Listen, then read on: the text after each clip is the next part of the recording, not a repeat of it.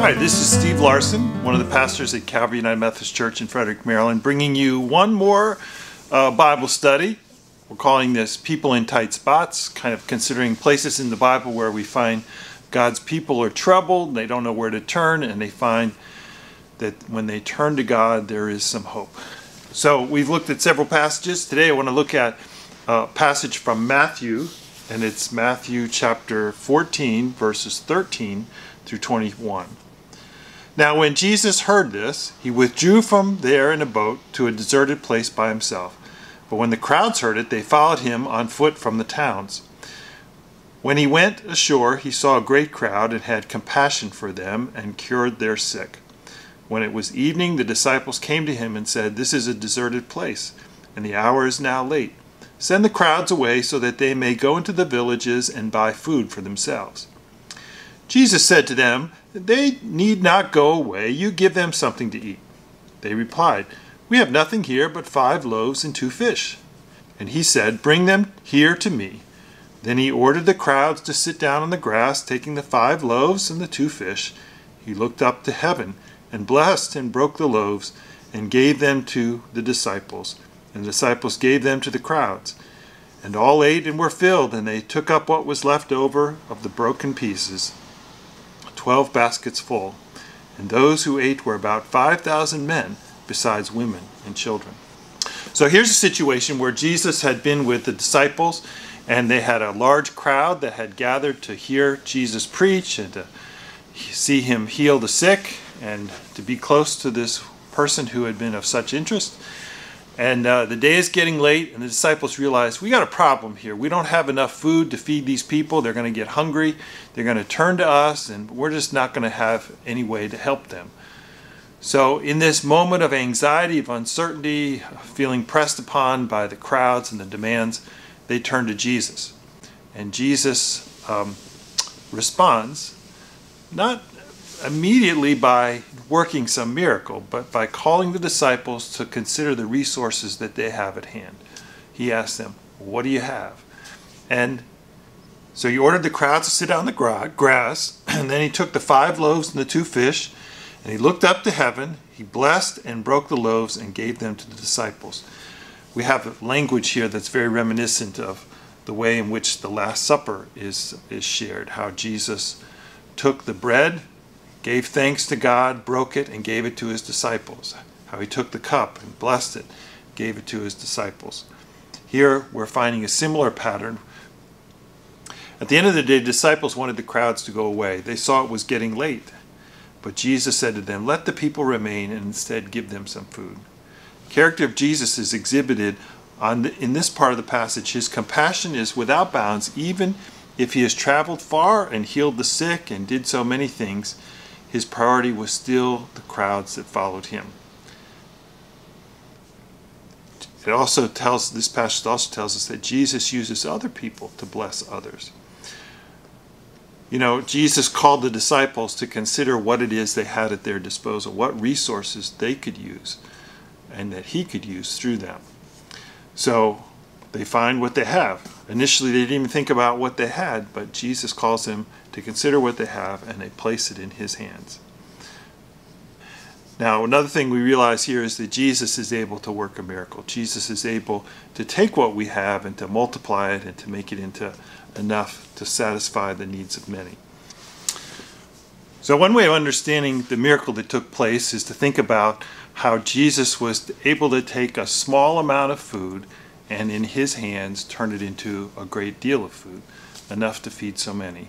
That by his thanking, receiving it from the disciples, giving thanks to God, and passing it on to others, it was multiplied so that it could satisfy. What seems small in God's hands, in Christ's hands, can become a great deal.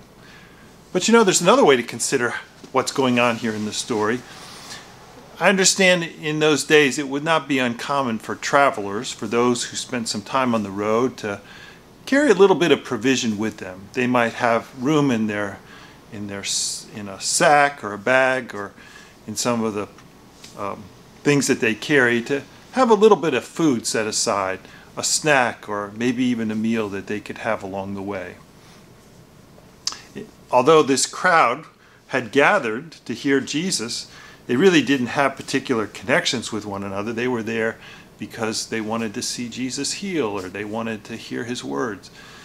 They didn't have particular ties with one another.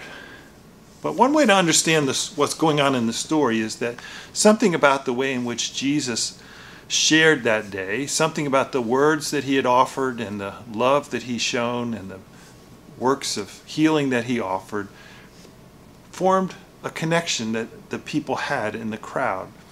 And now, instead of being strangers to one another, they were part of a fellowship. They were part of a certain kind of community that was gathered around Christ. And now they began to trust Christ and to listen to his word and to begin to act in some new ways.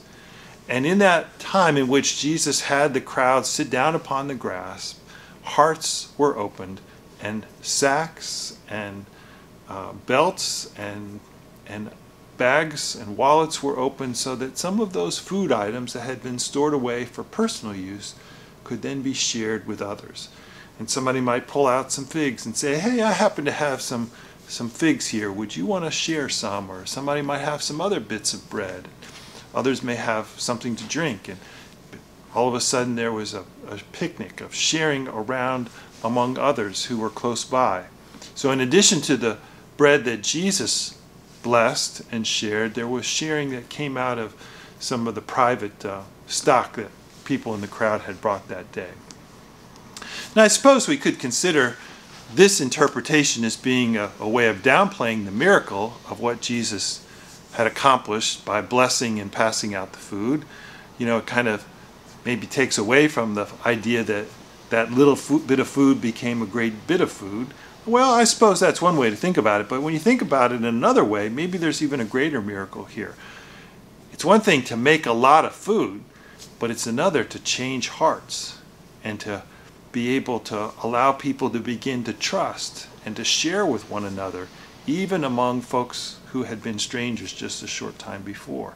Maybe the change that took place that allowed that sharing is actually the greatest miracle of all, that Jesus changed the way the people were that day.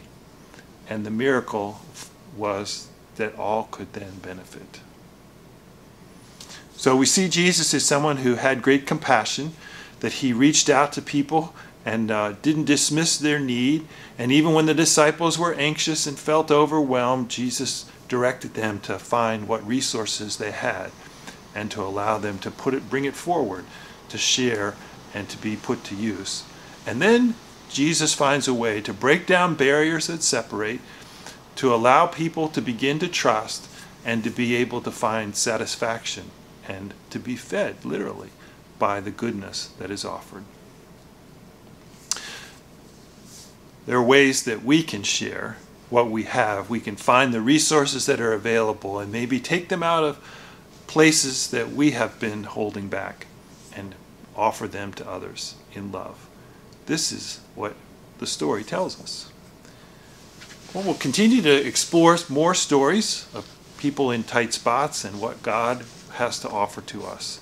A word of hope and joy and possibilities where we may have only felt a dead end.